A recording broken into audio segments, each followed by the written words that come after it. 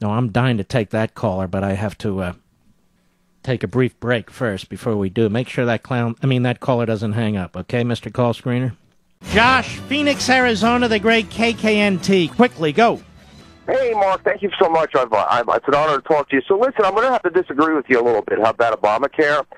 I've had the pleasure of studying healthcare delivery around the world for the last couple of years, and I can just tell you something, that the Obamacare plan was, besides the fact that it was something that was presented by conservatives, and I'm sort of a Republican, whether it was the American Enterprise or whether it was Newt Gingrich or whether it was Dole, it's basically based on the model that the reason why you have to include everybody is so that you have healthy people paying into premiums so unhealthy people can be subsidized for a while. Our delivery in health care in America, though we have great health care if you can afford it, is uneven and unfair.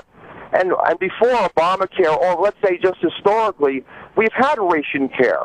The rationing was done by insurance companies, in which they decided and picked and choose which procedures you would get, whether you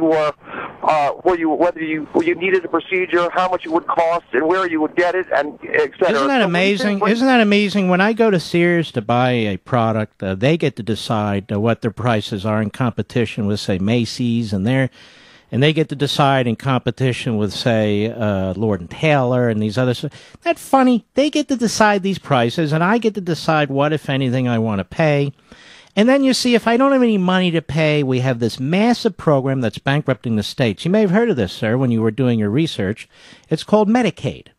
And Medicaid pays in some states 400% over the poverty level for some people. It consumes in most states 25% of their budget. Have you heard of Medicaid, sir?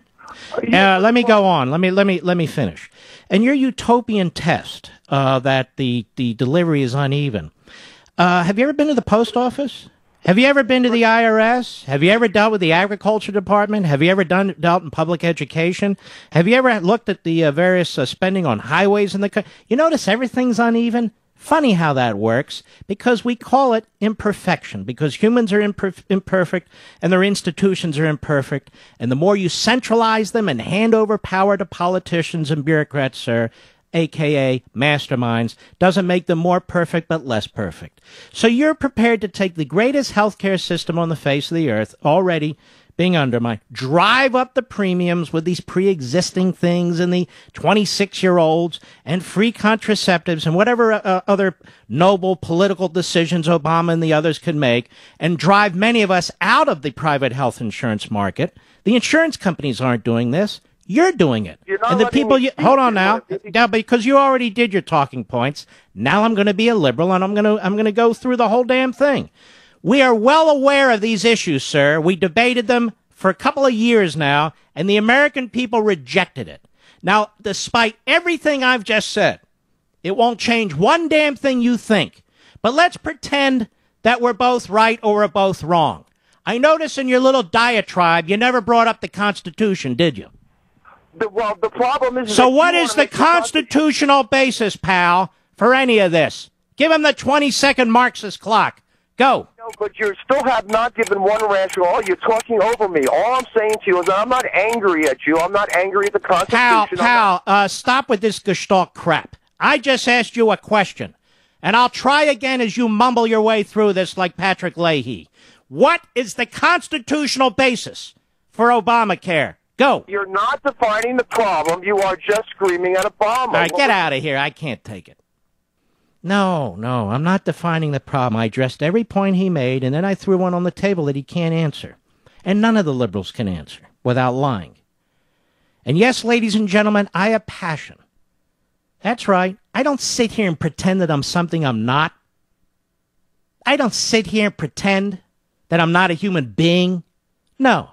And when people are trying to destroy this country, trying to pull wool over your eyes, and they do it over and over and over again, I'm not going to sit here and talk like we're talking about whether or not to get an Almond Mounds bar or just a Mounds bar. No. You can sue insurance companies. You can appeal their claims. You got lawyers who become filthy rich, bringing suits against doctors and hospitals and all the rest.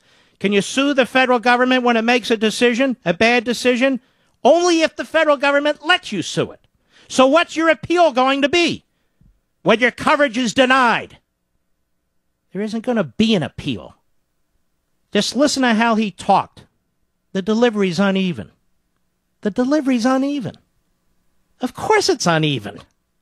I don't know where delivery's perfectly even anywhere. Do you, Mr. Producer? You could call a plumber in the Yellow Pages, pick one, an electrician. You can choose a veterinarian to take your dog to. You can pick a painter. You can buy a car. None of it's even. It's all uneven. It's called liberty. And we like it. And we get to make choices.